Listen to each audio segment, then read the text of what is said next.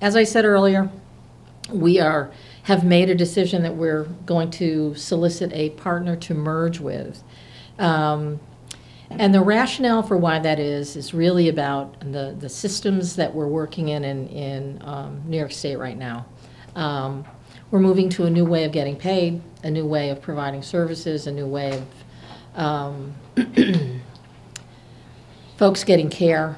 And what we are finding out is that we need scale, we need volume. And I think on our Saturday meeting, I think a lot of what our discussion was about was people talking about the change in the healthcare systems that we all experience. But for us, the reality is it's not a surprise for any of you who are receiving services from us that we have issues with our revenue, our rates. We have had consistently low rates, and the rates were due to change July 1 of 2019, and they did. The problem is that we didn't know what they changed to until late November. So not just us, but across the state, we weren't informed of what that was. So we've had consistent issues over the last couple of years with revenue, and there's a lot of reasons for that. The biggest reason is that our rates were low. We haven't gotten increases in the state, with the exception of the Be Fair to Direct Care that has happened, which is a good thing.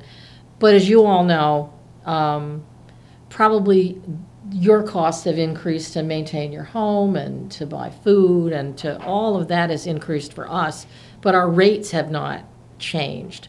So we have been struggling with keeping up with all of that, keeping the houses maintained, and most problematically, we've had staff turnover like everybody else has.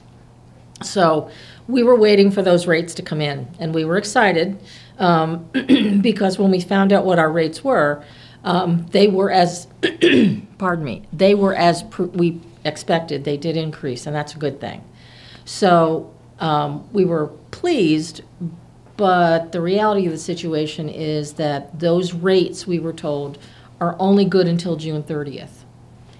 And what we're understanding, based on what we're hearing across New York State from the Office of OPWDD, Office of People with Developmental Disabilities. I used the acronym this weekend, and one of the parents said, please don't do that. So I'm really going to try not do that. So if you can catch me and remind me to stop.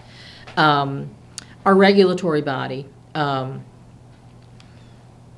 they have said that there's likely to be cuts across the state effective July 1 of this coming year.